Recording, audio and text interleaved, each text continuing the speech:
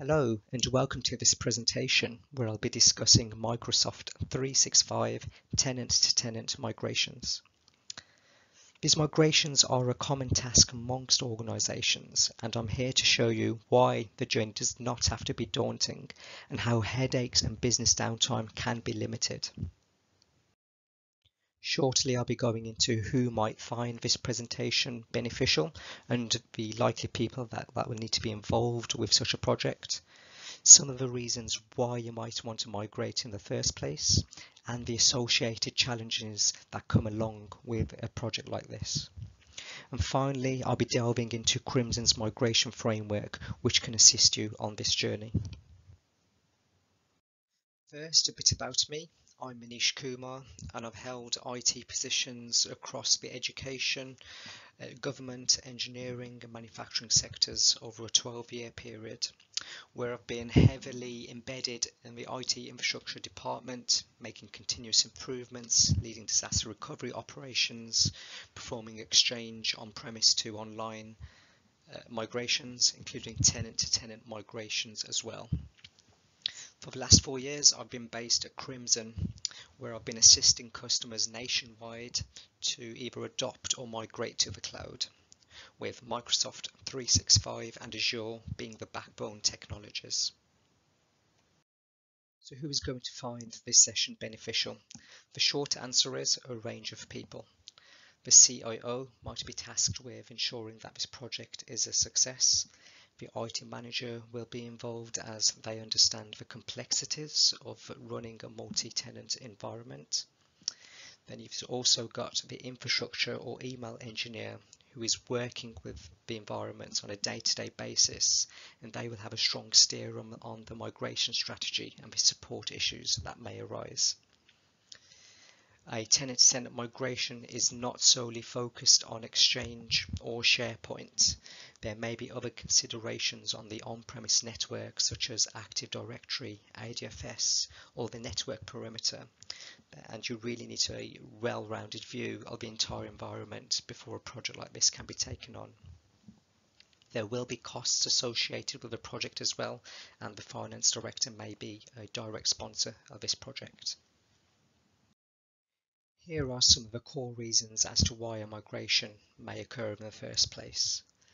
Most common reason is a merger or an acquisition. So your organization has acquired another company and needs to merge core business units. Or perhaps you've been running a multi-tenant environment for a number of years now, but inefficiencies have started to surface, or there's a shared resource such as a CRM system that needs to be utilized across the group. Alternatively, you may need to split the tenants out. A business unit was perhaps sold in your organization, therefore needs to be migrated to an entirely different tenant. Now, there are a number of challenges associated with a tenant migration. If this was 10 years ago, you might only be focusing on Exchange mailboxes. But because the product has grown so rapidly over the last few years, we now have OneDrive for Business associated with mailboxes, security and compliance considerations such as retention policies, SharePoint Online and Microsoft Teams now must also be taken into consideration. So the subcomponents of 365 must be carefully assessed and discovered to ensure a successful migration over to the destination tenant. You've also got on-premise Active Directories that you might be running with Azure AD Connect. So how do you get the source identities talking to the destination tenant? With a project like this, there will always be business downtime, and this needs to be accepted by the organization. However, it can be limited. The biggest challenge of all, Microsoft do not currently support this migration path.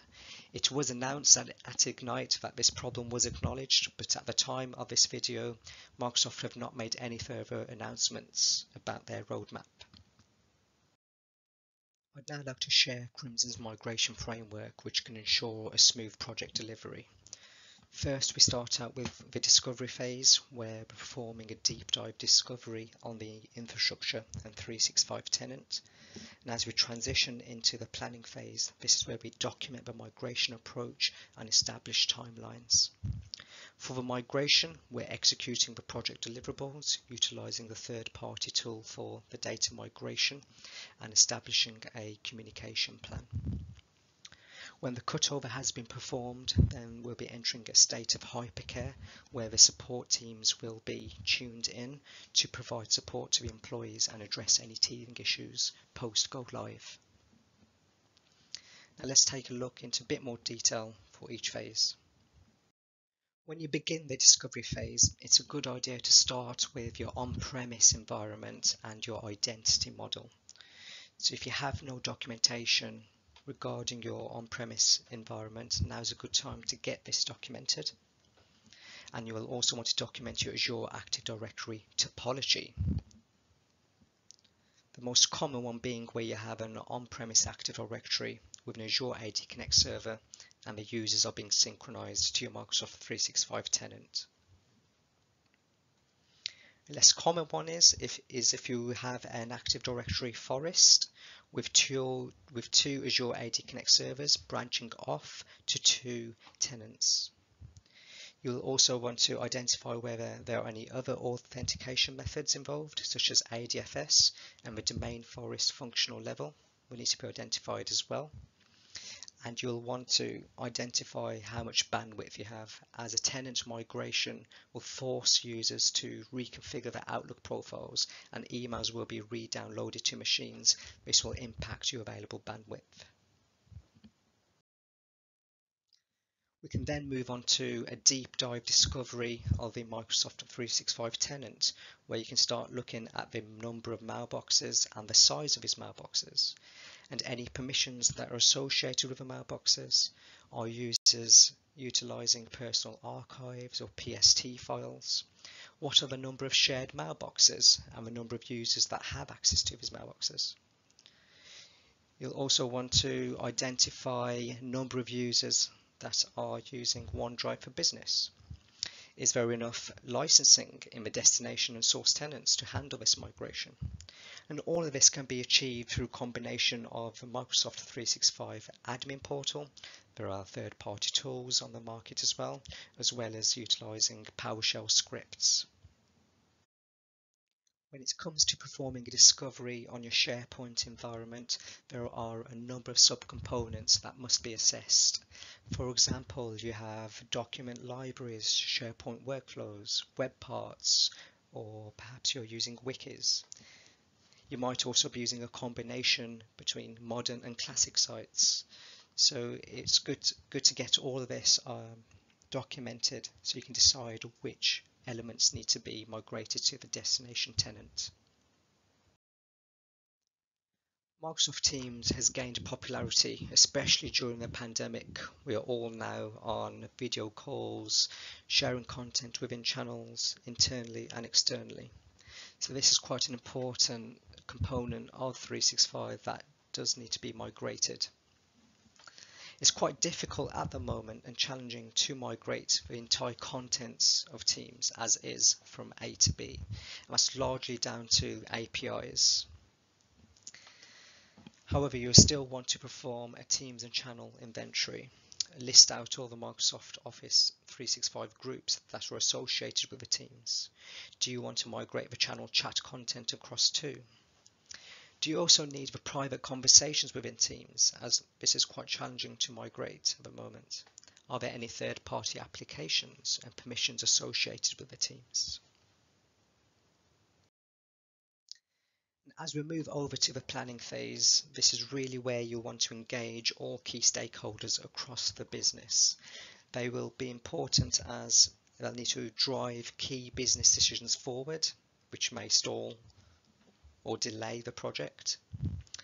And depending on the size of your environment and the project itself, you might want to assign a project manager at this stage who can help establish the timelines and key dependencies. You can all agree on what success looks like, and also if there are any other wider projects on the radar that might directly impact this migration. This is a bit of a traditional approach, but it's a good idea to have a waterfall plan so you don't miss any key steps within the project. For example, you've got the communication plan, performing a pilot migration before you start migrating the bulk of the data.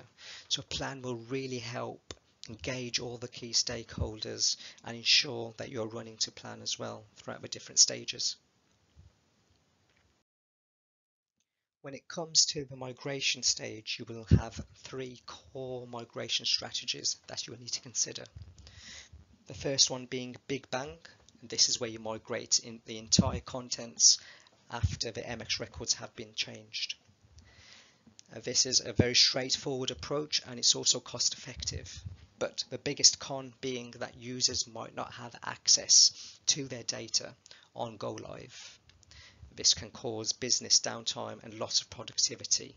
So Big Bang is really advised for very small environments. Next, you've got a pre-stage migration. This is where you decide to migrate all the historical email ahead of the cutover. And then you perform a delta pass after the cutover has been performed. This means that the bulk of the data is already available for all users after go live, and the delta will be minimal as you'll only be backtracking a few days or few weeks. The con here is that the final delta will not sync the updates, deletions or any items that have been moved. So if people are making any changes within their Outlook structures and directories, adding new folders, deletions, these will unfortunately not be carried across to the destination tenant. And finally, you've got the quick switch method. This is where you need to achieve a very quick cutover date, and you can choose to migrate only the newest emails and backfill the historical emails post cutover. The biggest pro is here that migration date can be achieved very quickly. Big con, again, similar to Big Bang, the historical emails won't be available post cutover, and these will slowly start to trickle through in the coming days and weeks, depending on the size of your environment. As highlighted earlier, Microsoft does not currently support tenant-to-tenant migrations, so you must use a third-party tool to move data from A to B. Crimson are a bit tightened partner, however, there are a number of other vendors on the market to choose from. Word of advice: when selecting your migration platform, please ensure that they offer support on weekends, as most cutovers are traditionally carried out on late Fridays and the Delta Pass will run over the course of a weekend. So if you get any issues and support is not available, then you will run into major issues.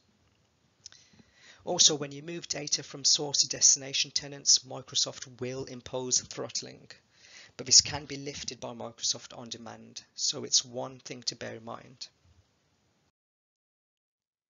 And once the cutover has been performed, we will enter a state of hypercare. And this is where the support staff come to life to assist employees across the organisation with any teething issues that they might have. And the support team should be ideally engaged during the planning stage, so they're well aware of a cutover date and they have access to all the latest documentation and guides to help users. For example, documentation might be needed to reconfigure mobile devices. You might also want to prepare floor walkers if appropriate. If it's a big call center type environment, have people walking around to ensure that Outlook profiles have been reconfigured successfully. If they have any other issues, missing emails, etc., this is also a good idea. I would like to end this session by highlighting some key takeaway points. Firstly, you will want to involve all key stakeholders from the get-go. This will help for everyone to agree a project goal, the scope, tease out all the key dependencies by asking all the right questions and having the right people there to answer these questions. Then you'll want to perform a detailed structured discovery with Exchange, Microsoft Teams, SharePoint, and finally don't forget about security. There's data loss prevention, retention policies, archiving policies. These may be set in the source but not in the destination, or vice versa. So there's some key business decisions there. And also agree a migration strategy with the business. Is it going to be a big bang, pre-stage, or a quick switch style? And finally, you'll want to produce a project plan and follow it as closely as possible. I hope you found this session beneficial, and if you do have any questions or require assistance with a tenant migration, please do get in touch with Crimson.